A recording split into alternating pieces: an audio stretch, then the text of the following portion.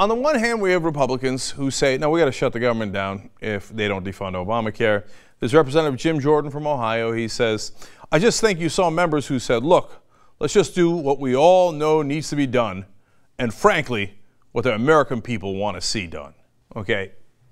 Once again, the American people have no interest in what you're saying. The American people have voted over and over again in favor of President Obama, twice in favor of the law through their representatives, in favor of funding it. It is absolutely clear the American people are not on the Republican side. They don't like the Republican side. That's why they don't vote for you. And even in the House that the Republicans control, in fact, the Democrats, because of gerrymandering, got more votes than the Republicans did. So in reality, the American people do not support you in any branch.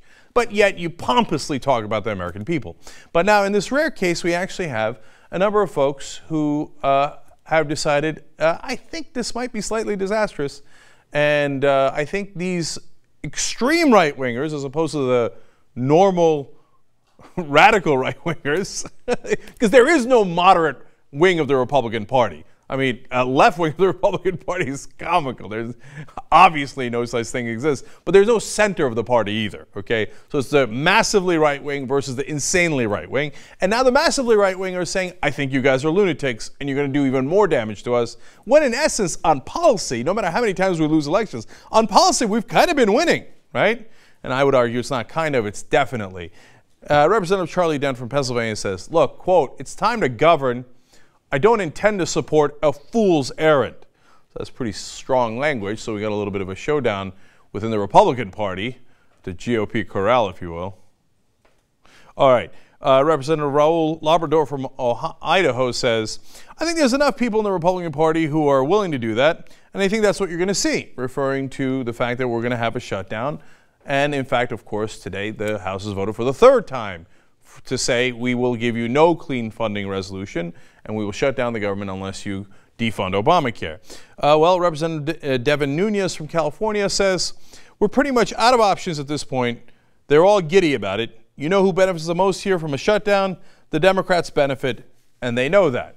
So there are actually some sane voices in the House, believe it or not, including Peter King, New York congressman, who is normally, again, massively right-wing. He's the guy who did the Muslim hearings on whether the whole religion should be condemned.